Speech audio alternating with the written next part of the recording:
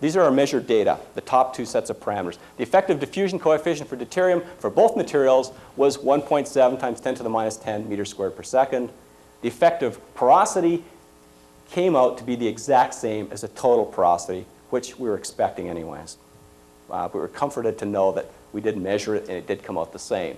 And what we did is we used this one-dimensional model with these input parameters, and we allowed ourselves the luxury of adjusting the velocity in this profile and then looking at the time to develop the diffusion profile and compare them, the resulting diffusion profile, to the measured data to obtain an estimate of one, velocity, and timing of till deposition and timing of the onset of the Holocene.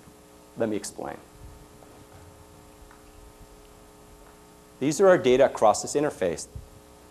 This to me is the most interesting part of the conservative transport. If we look at our initial conditions for this modeling venture, this is what we assumed. We assumed constant conditions in the clay aquitard, which seem reasonable. Our assumption for constant conditions, or constant delta deuterium, at time of deposition of the till in the till is based on the fact that this till was deposited as part of a temperate glacier. As being a temperate glacier, it is wet throughout, so one would expect water to be fairly consistent throughout it, and it's also confirmed by pre-consolidation data that we've collected throughout the entire profile. So that's our assumption. What does our best fit look like? Our best fit is shown here. And we've had a number of other simulations, but I'm just going to present the best fit data. And it was obtained for a velocity of between 0.75 and 1 meter per 10,000 years. For a transit time, or a transport time, of between 20,000 and 30,000 years. The profiling, the modeling, is very sensitive to velocity, even though, as you can see, the shape of this mixing profile is dominated by a diffusive process. Why is this modeling sensitive to velocity? Well, because diffusion is upward across this interface and advection is downward. Okay, they're fighting against each other. So it proved to be very sensitive. So what does this say? What does this good fit say about, first of all, the deposition of till? Well, previously, we said this till was younger than 30,000 years. Our best estimate based on these data indicates that the till was deposited between 20 and 30,000 years ago. Fortuitously for us, I think, not fortuitously, it turned out very well, because subsequently we've done carbon-14 age dating on DIC at that glaciogenic water, that minus 178 delta deuterium, and the carbon-14 numbers, age dates, range from 25,000 to 31,000 years BP. They fit very nicely. So we get a good estimate of till deposition, and we also get a good estimate of the advective velocity in these materials. And the fact that the advective velocity we calculate here is virtually identical to the advective velocity we calculate with hydraulics is very comforting as well, because it gives us an idea of long-term advective velocity through the system. It also sheds some light on the fact that many people have said that there is a lower threshold, there's a threshold gradient in Aquitards below which groundwater doesn't flow. That threshold gradient was previously believed by some to be, it's a point of contention anyways, previously believed to be somewhat higher than the velocity that we're measuring. So these data suggest that if there is a threshold gradient, it's much lower than some people believe it to be. We do the same thing in the upper profile. So this is the upper profile, the Holocene, the profile that developed during the Holocene.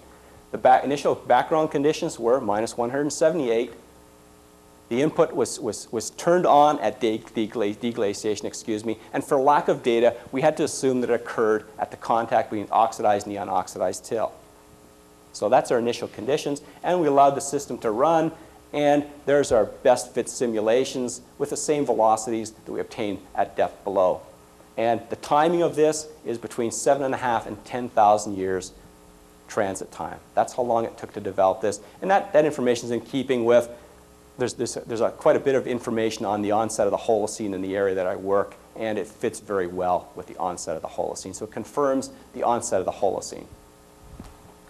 So where do we stand with our conservative tracers? Well, conservative tracers show that diffusion is the dominant process. We can estimate advective velocity or long-term advective velocity from these data, we can get a fairly accurate estimate, as accurate as we think we can get, on the timing for till deposition in this area, and we can also get a confirmation of the onset of the Holocene.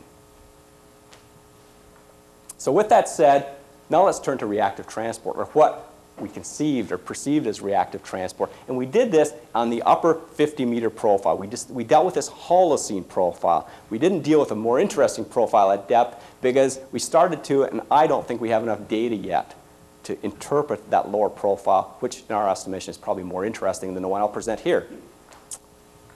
So how we approach that? Well, first of all, I'll characterize the constraints in the system, the mineralogical constraints and the environmental conditions that the pore water in the till Aquitards sees.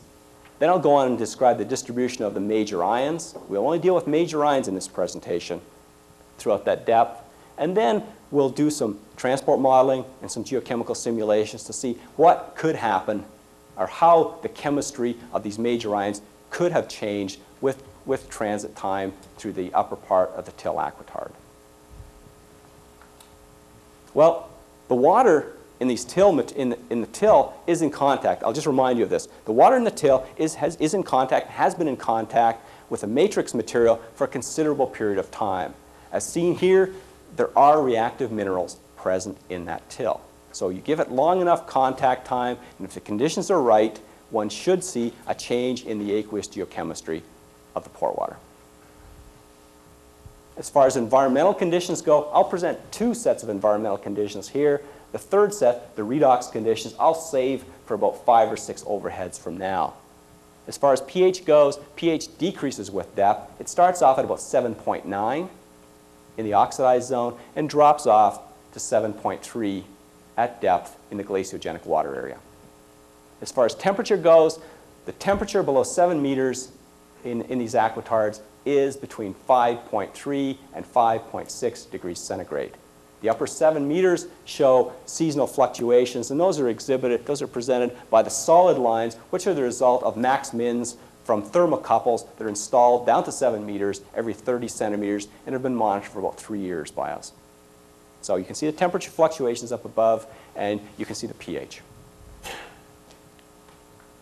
Now, how does the pore water chemistry look in this? Now, again, we're going to deal with the major ions.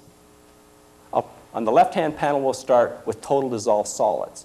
And you can see that the total dissolved solids decrease from high concentrations in the oxidized zone. The cause of that is, as I've explained, because we have high sodium, magnesium, sulfate water as a result of the oxidation during the Holocene period. High concentrations up there, and the concentrations decrease the background values at depth, and they seem to reach background values at about 15 meters below ground surface. Now, one could take the units off of that TDS profile and change the logo on top of it to sodium, magnesium, potassium, or sulfate and get the same profile. So what I'm describing for TDS also applies to these other ions. Slightly different, however, is the alkalinity profile, the middle profile. It decreases with depth as well. There's a little more error in the numbers. Those are multiple sets of analyses. They seem to come to background at possibly about 20 meters below ground surface. Trend is somewhat similar.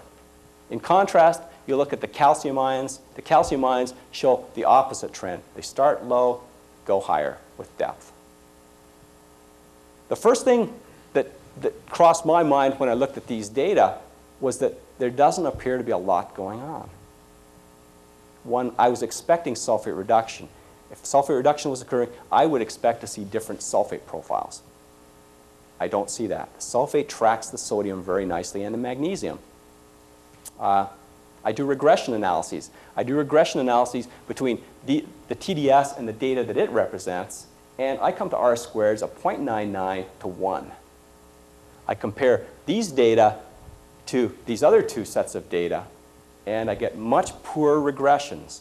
If I compare these data to the carbon-13 DIC data, which I haven't presented, what I end up getting is very strong correlations, greater than 0.9.